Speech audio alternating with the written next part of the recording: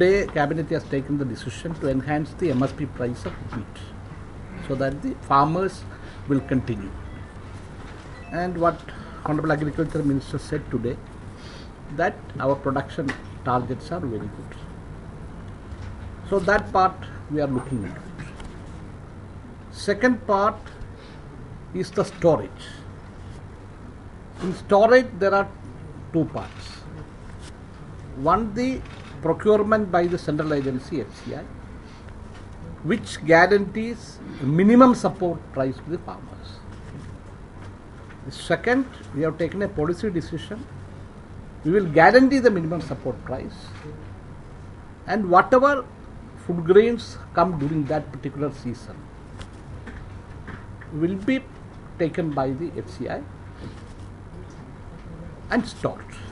I think the states will take initiative from the NREGA scheme so that when the food security bill is implemented, and we have been stressing the point that food security bill can be successfully implemented by the state only if one strengthen and modernize the PDS system. These loopholes has to be plugged. This matter also was discussed today in the cabinet.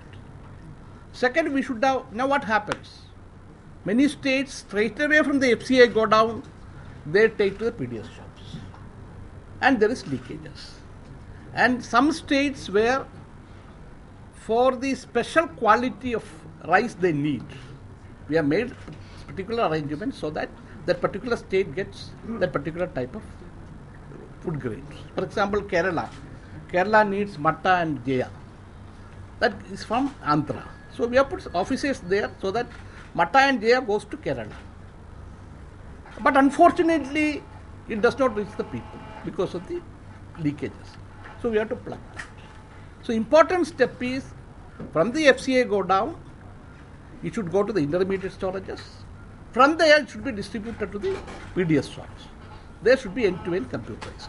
So this action taken by Jairam Ramesh's ministry, we think very helpful, so that we will have enough intermediate storages and they can implement the food security bill successfully. One, by having the intermediate go down. Second, by strengthening the PDS system.